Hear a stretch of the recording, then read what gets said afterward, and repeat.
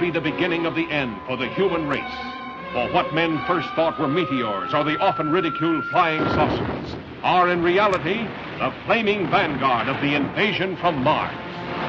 Looks like they're going to come out of that gully pretty soon. We'll have to rush our defenses to be ready when they do.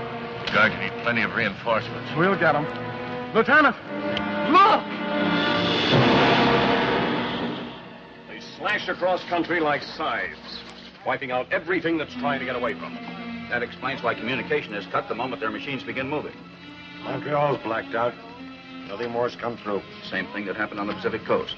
Anything from them yet? No, Mr. Secretary. We've had nothing from San Francisco for over 5 hours.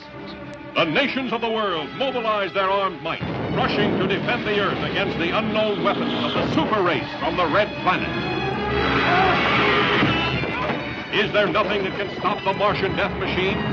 Guns, tanks, bombs. They're like toys against them. We know now that we can't beat their machines.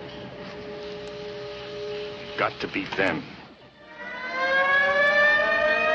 All over the world, human beings cower before the onslaught of these unearthly enemies, whom no one has ever seen.